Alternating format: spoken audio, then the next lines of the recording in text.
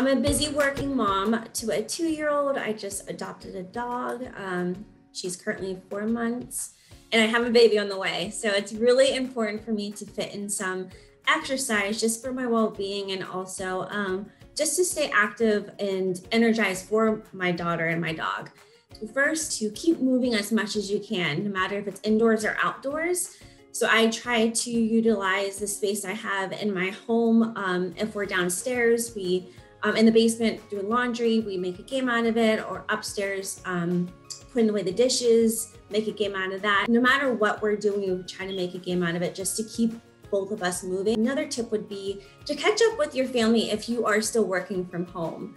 FaceTime your friends or your family members just to get that social interaction and also have some fun with a workout that you haven't done in a while, or even just for a way to keep you motivated. Just have someone there with you, like they're right next to you. Utilize the space that you have if you're working from home and you're in an office all day.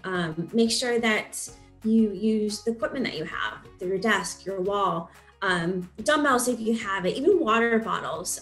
You can always fit in an exercise during your 5 or 10 minute coffee break or lunch break. Try to at least get 10 reps or something to get the blood moving and get the heart rate up so you stay energized for your job as well.